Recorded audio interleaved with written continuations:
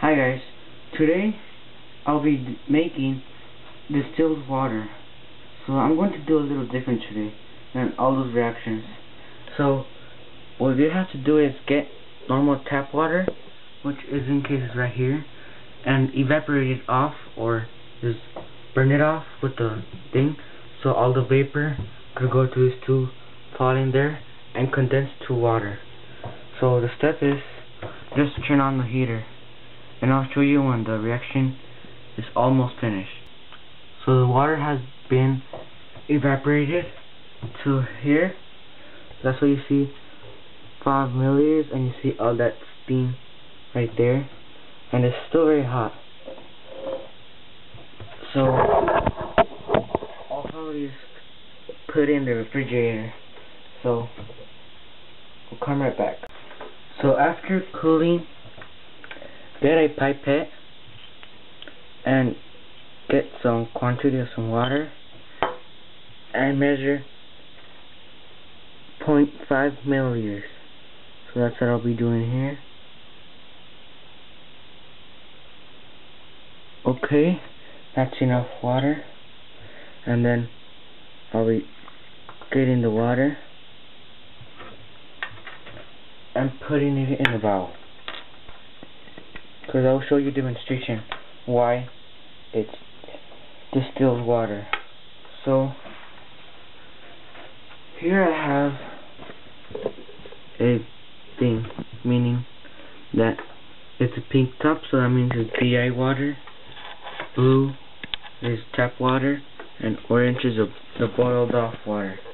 So to test for it, this is the DI water, the tap water, and the boiled water. So just open the lids off over each one. Okay, and add 0.5 grams of silver nitrate.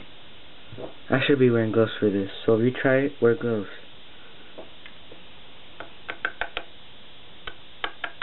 Okay, so if you don't see any color change in the water, like a milky color, that will mean that the water is pure. Okay, so add this to the tap water, add silver nitrate to the tap water, and as you can automatically see, wait, there's still some more silver nitrate, and as you can see, it turns to a milky color. And this is the distilled water that I make.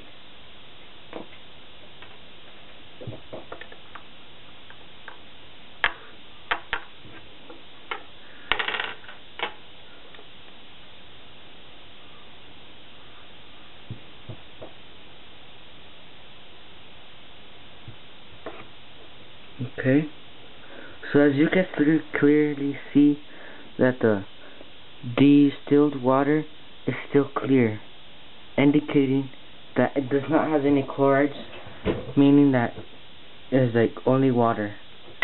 And the tap water, you can see that's like a milky color, indicating it has chlorides, so that means it's not distilled, so it can react bad with some other chemicals. And this is the distilled water, and as you can see, it's clear. So that means the water you made of boiling, you actually made distilled water. So if you want to get any distilled water, just boil the water. So please rate, comment, and subscribe. I hope you use my lab tip. So thanks.